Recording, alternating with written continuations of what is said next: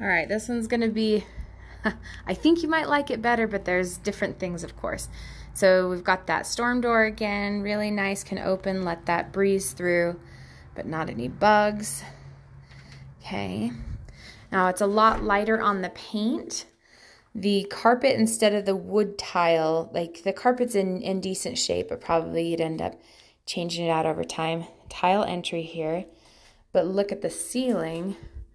We've got that neat tongue and groove. It's actually got these beautiful large log beams running across, and then that tongue and groove. So a little more cabiny in that aspect.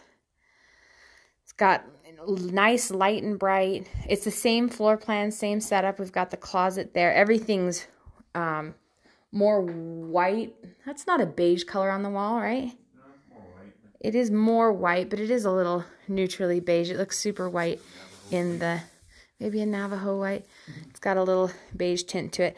Now, you kind of got to imagine this one vacant because it's not decorated cabin feeling at all with the little Pueblo here. But same basics, tub shower combo here on this first bedroom. Again, imagine it empty. I'd probably replace it with like a durable laminate, waterproof laminate or something like that. Double closet.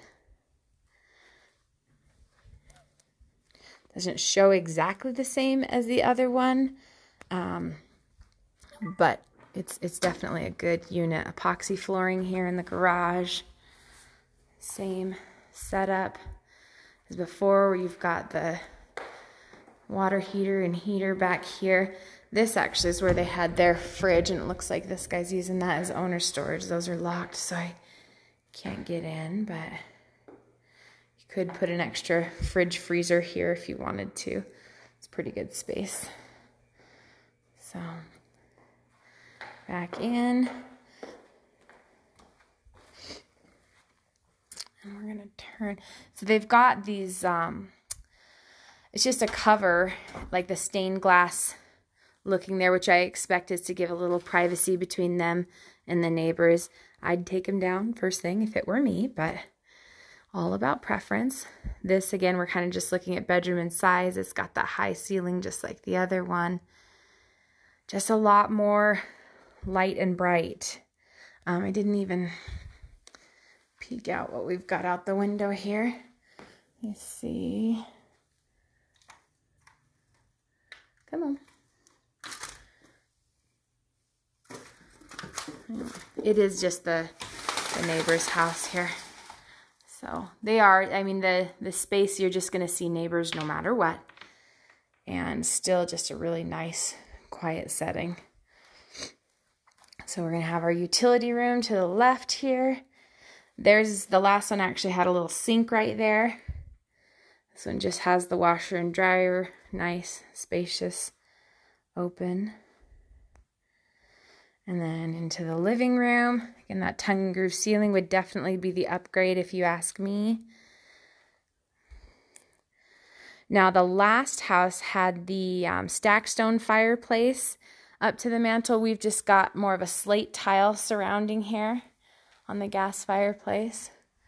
But you've still got that same layout, little shelf up top there. Definitely lighter and brighter. I know the way the sun's coming in from the morning sun here is going to come in on this little porch, so it'd be nice to sit out there. In the afternoons, it'll be shadier and more sun on the other side. Similar kitchen. I didn't pay attention to the countertops. These are a laminate countertop. They've got some rust coloring in them that looks pretty cool. Man, I just don't remember. This isn't as upgraded of the cabinetry. They had the hickory ones with the knots right in them. This is more of an oak cabinet. Similar sizing. They're large and spacious, just a different style.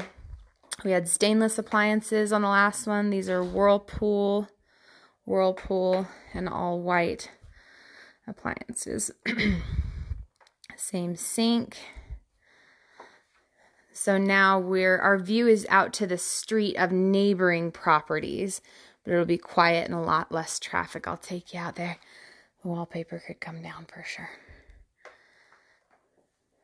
Actually, both of these are pretty good choices. The other one's a little more ready to go day one for what you guys have been looking for. I think this is one that the location is, in my opinion, just a little bit better. I know you've got more forested view, but you've also got that street running through all day long where there's traffic. So here's, I'm just going to be quiet and let you listen right now.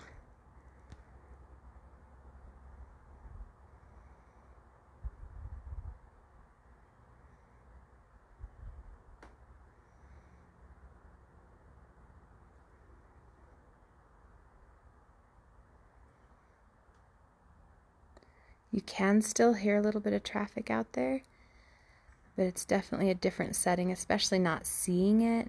It just feels more peaceful and calm. So this is your exterior porch area, and then that door goes into the master suite. So again, that morning sun on this porch, you'll get quite a bit of, it feels beautiful. It feels wonderful right now. Lots of sunshine in the morning. And then in the afternoon, evenings, you'll get it more on the front side of the house. Okay. And then a master suite here. That view, again, is going to be just more of the street and other homes rather than out toward. You won't see the traffic driving by like we will on the other. So I think it just comes down to preference, guys. Both of them, they're very similar units. One's a little bit more ready to go with your taste and style. I really just don't feel like this is your taste and style. But they'll be moving everything out prior to close anyway. So just kind of depends how you want to set it up. Again, we've got double vanity here. So it's that same countertop that's a laminate that's in the kitchen. It's just got little flecks of like, it looks really pink in what I'm photographing here, but in real life it's just got some really pretty rust tones to it, like almost looks like a slate style laminate. And I'll have to go back and look through the video, see what the other one was. Full shower here. And then also water closet. Boy, that purple rug just stands out, doesn't it? Decor makes a difference. It certainly does. And then same size on this walk-in master. Okay, so that is it. We've got both of them here on Timberline, just across the street from each other.